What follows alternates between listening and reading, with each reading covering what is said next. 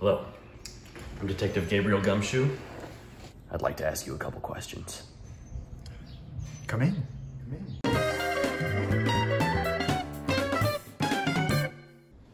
Do you know why I'm here today? I haven't a clue, officer. Well, in the past week, half a dozen people have been found dead, all right?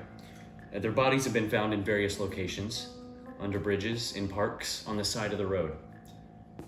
The victims had nothing in common, except that they all had a stick of gum in their mouth.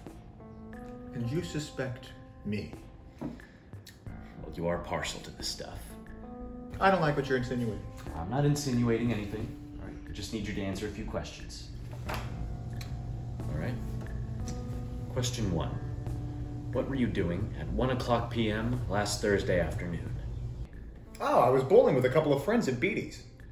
I rolled 2 strikes. We took a picture.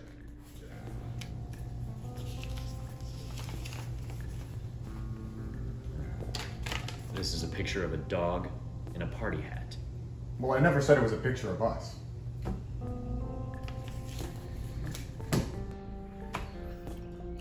Right. Question. Right. Can you quit with the smacking? What smacking? The gum. What gum? Well, it's distracting, all right, and frustrating. Sure. Thank you. Right, you know what? Give me the gum. I'm not giving you the gum. Yes. Spit the gum into my hand. I'm not spitting the gum. Spit it out. No. I'm not spitting the gum into your hand. I'm an officer of the law.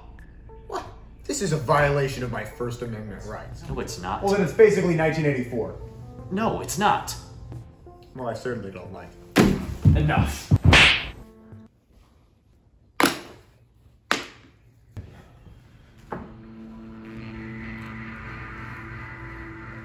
Question 2. You don't get a second question.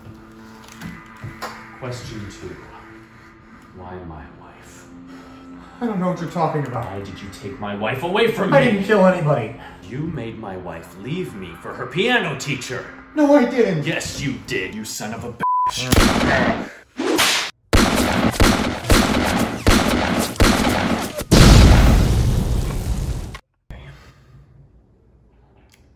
It's over.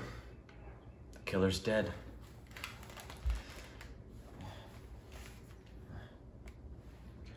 All officers report. We have a code 216. Another gum murder has taken place. We're in hot pursuit of the killer now.